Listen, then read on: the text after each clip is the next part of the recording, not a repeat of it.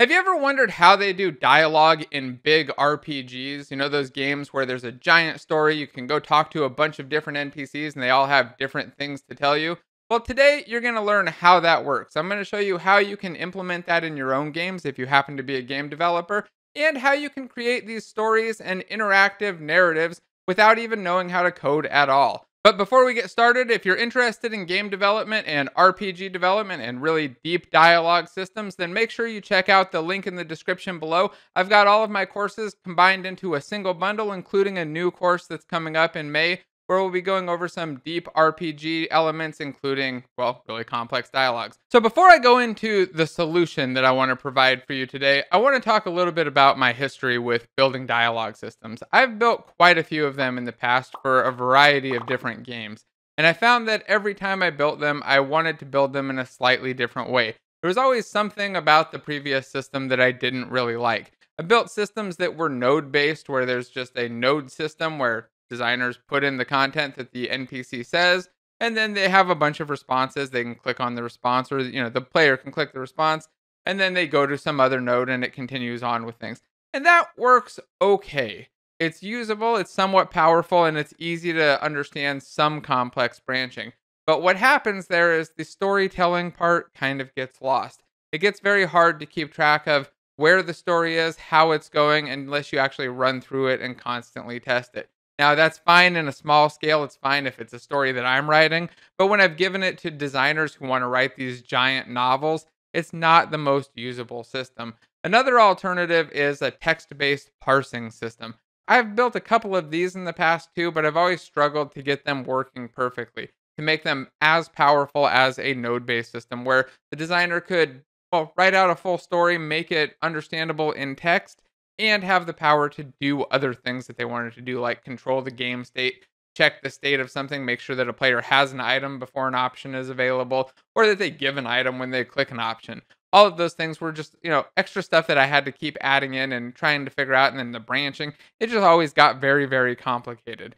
But luckily, a few months ago, a friend of mine turned me on to a really great solution that kind of combines the best of both of these. It's a text-based solution that's free, easy to use, and extremely easy to extend as well. So you can use a text-based system for building out dialogue, where your designers or story writers can write something out that's easy to follow, easy to understand, and easy for them to build, but then also have the ability to tie into anything that you want in the game and easily extend it with your own code. So that's what we're going to get into today. That system is called Ink, and let's take a look at it right now. So here we are on the home page of Inkle Studios, or inklestudios.com/ink, where you can learn about the Ink language a little bit more. But let's just go over what's here, how we can set it up, and how you can use it in your own projects.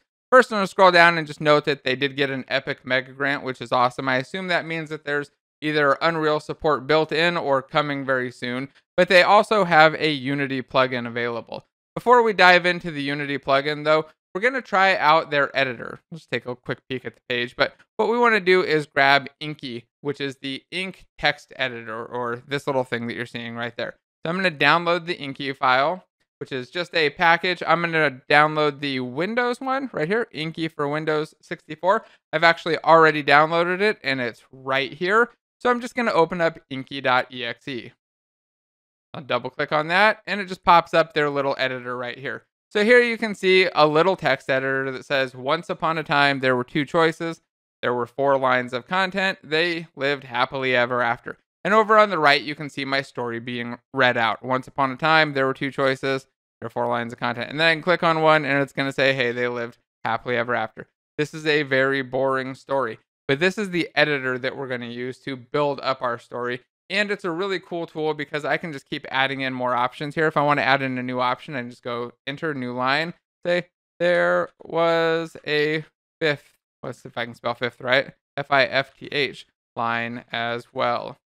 And I just need to give it a name. I'm going to call this Simple Boring Story and save it off. And I actually saved that into a Unity project folder that I set up right before this. Now I'll hit the rewind all. If that doesn't work, try just going in File Open to reopen that file, but you'll see that the new option appears there. Now this is the simplest of the stories, and before we get into a more complex one, I want to jump into Unity, see it in a game development environment, and see the bigger sample story.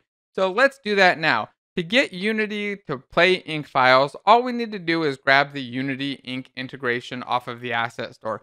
I've already added it to my assets, so I'm just going to hit open in Unity and have it pop up in my editor. Now that I've got my project popped up, it should show me the package manager, and it's not showing me the actual package that I need because packages is set to in project. This needs to switch over to the My Assets selection. This is a new change in Unity in the latest version where everything's in the package manager, and when you open things, sometimes it doesn't switch right over. So here we go. I found my Unity ink integration, and I just want to import it. So I hit the import button, and I'll choose import with everything selected. That should pull the package in and give me a nice little sample scene that shows dialogue working in game that I can pull up in that editor and start to modify. See how easy and awesome this actually is. So I'm going to close my package manager window. I'm going to go into the ink folder. Let's go into the demos subfolder. We'll go to the basic demo folder. This right here is a Unity package that just contains these other files. So you don't need to grab that one. I've seen people click on this and think that that's the scene file because it has the same icon. This is the one that we want. We want the .unity package inside of the basic demo file or basic demo folders. All right, and with that open, I should be able to click play and have the text kind of clear up here and then see the demo in action. So it says, hey, I looked at Monsieur Fogg and could no longer contain myself no longer, or said nothing. I'll say contain myself no longer. And you can see that it's going into a slightly more complex story. There's also a little player over here on the right showing everything that's happened and some extra story state and other things that are going on, like my choices that are available. Let's go through a couple more of these options, and you can see that the story gets a little bit more and more complex, and then I get to the end and I can actually restart it. I could also, at the beginning of this, just choose I said nothing and go right to the end of it. So let's see how this all works, how we can extend it out, and how we could put this into a real game instead of just a simple story. Although if you really want to build just a simple story, let's be fair, you could take this demo, reskin it a little bit, just go through the scene controller that they've got here, go into this canvas, and I believe the objects in the demo are right here on this basic ink example. You could just modify this prefab right here for the button and modify the text, build up your whole storybook off of their thing without really doing any code at all. But if you want to do some coding, we'll talk about that in a minute. First, let's look at the story. Let's see how it's all set up and how we had that more complex story in ink. To do that, I'm going to look at my ink folder right here and notice that I've got a .json file in here, a story.json and a story.ink. If I look at the story.ink, you can actually see what the text looks like. Now, I don't need to copy this into my ink editor. What I want to do instead is just go File, Open, and then go find that actual folder. So here I'm in my projects dialog assets, and I've got the ink subfolder, which matches to that. So I go into ink, demos, basic demo, ink, and find the story file. So let's take a look at this file. First, I'm going to resize the editor just a little bit, make this a little bit bigger, and drag the bar over to the side so we can see the full lines. You can see over here in the preview area, we've got our first line of text here, the I looked at Monsieur Fogg right there. And we've got two options that are denoted by these little stars. This first star here on line 2, and the next one all the way down on line 17. These show up as the two options here on the right that I can choose from. And if I click on this first one, you see that I go in one level. It's going to give me all of the text after it. So I've clicked on my choice. I get that text there. I get the next two lines of just regular text. And then I go on to choices again that are again denoted by stars. Here we've got 2 stars because I'm one level indented into my story. You can see that my choices are on line 5 and line 15. I've got a wager or ah. If I choose ah, it's just going to kind of bounce to the end and get out of there really quickly. Let's try that out. So I'll hit ah, and first notice that a bunch of text appeared after the ah. That's what this little square brace around the period and the apostrophe there is doing. It's making it so that the text appears after I've chosen the choice. The same thing will work in our games if we use this option. Next, we get the text that says after that, and it's followed by what they call glue, which just prevents a line ending or a new line from appearing between this line and the next one.